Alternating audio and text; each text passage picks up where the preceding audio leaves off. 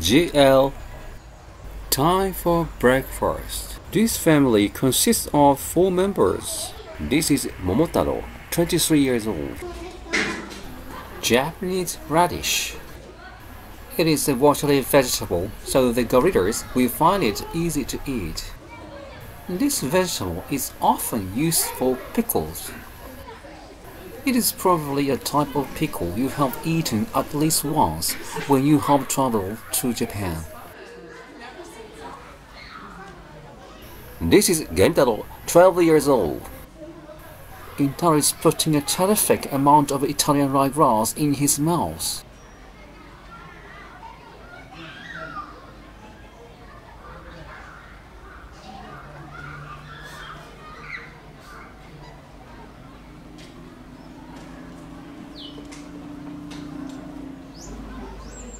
This is Kintaro, 5 years old.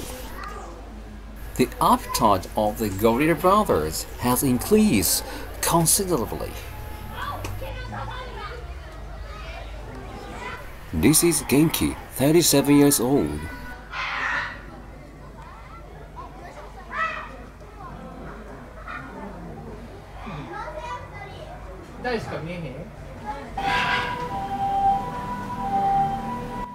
This is Momotaro, 23 years old. Now Momotaro was quite sensitive to the sound of the ambulance siren.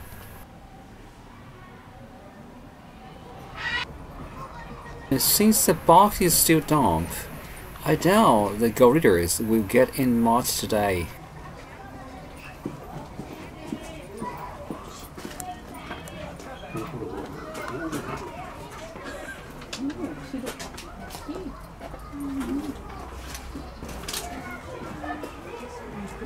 In this location, you can see how Gentaro's head hump is growing.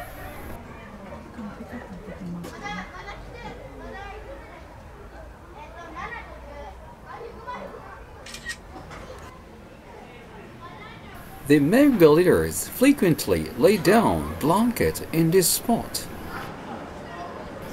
It is probably because they can check on their zookeepers easily from there.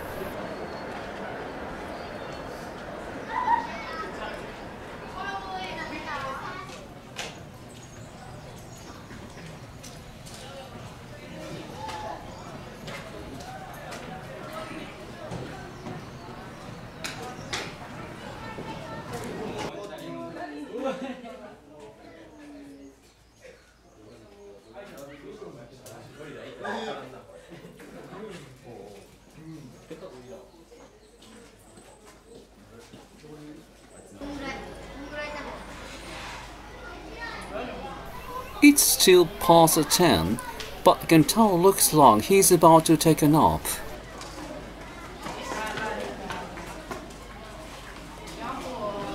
After this, the male gorillas spend their time in this place as they please.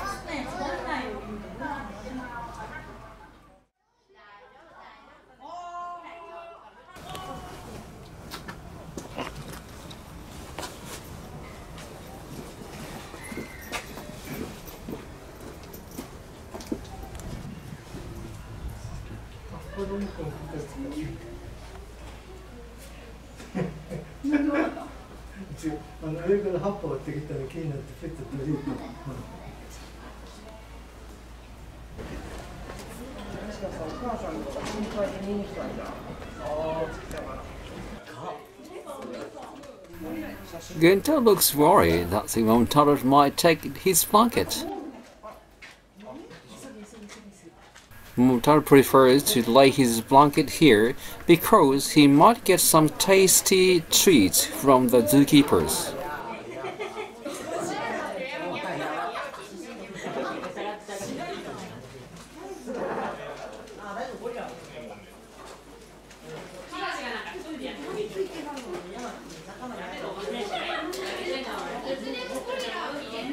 Lately, Gentaro looks like his father in the way he sits, and his posture looks good. In the past, his posture would have looked like his back was bent.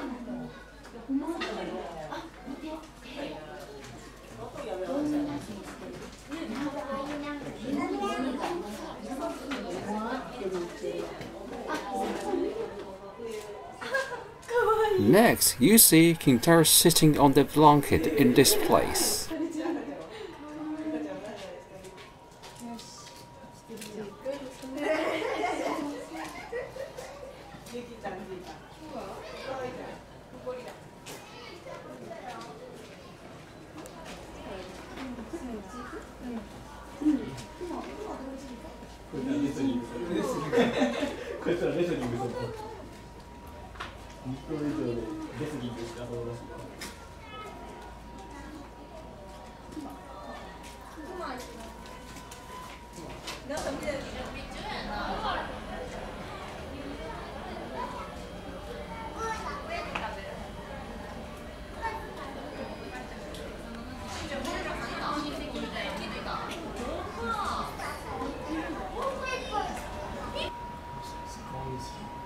Finally, Momotaro was sitting on that blanket before I noticed.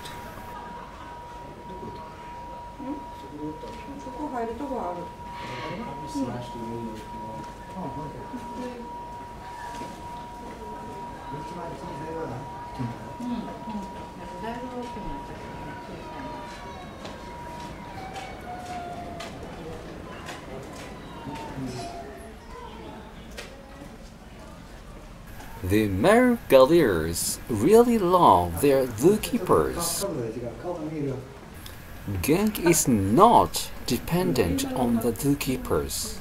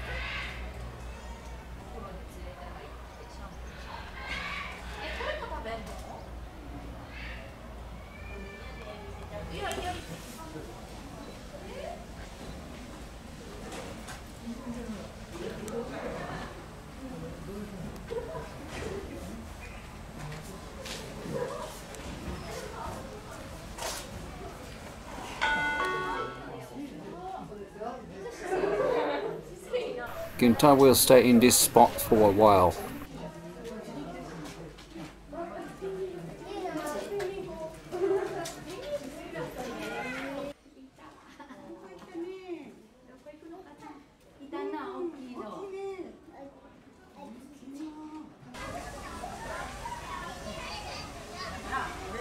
Falling asleep.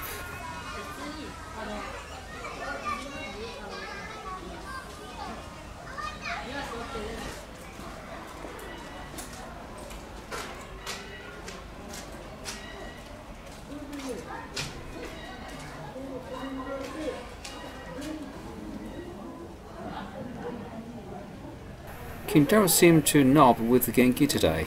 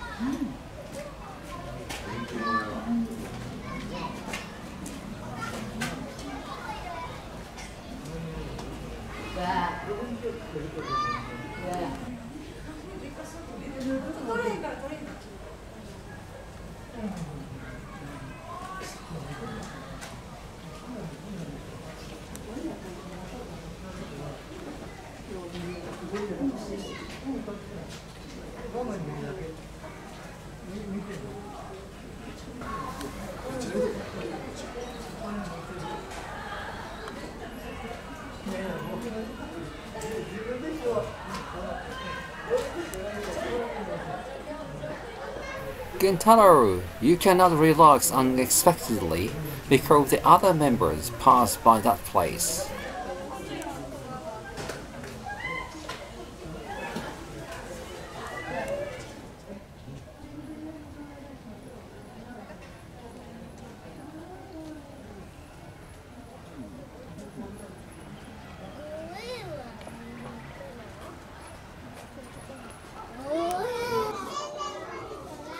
If the ground was not wet, they would have knocked inside the box or on the ground.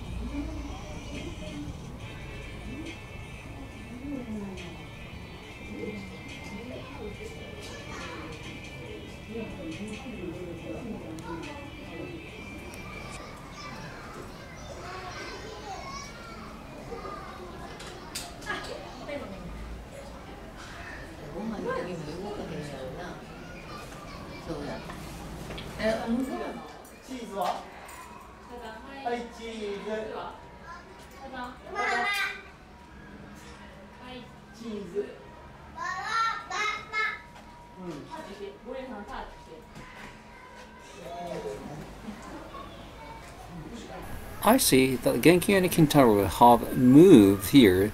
The 1 p.m. lunchtime is approaching.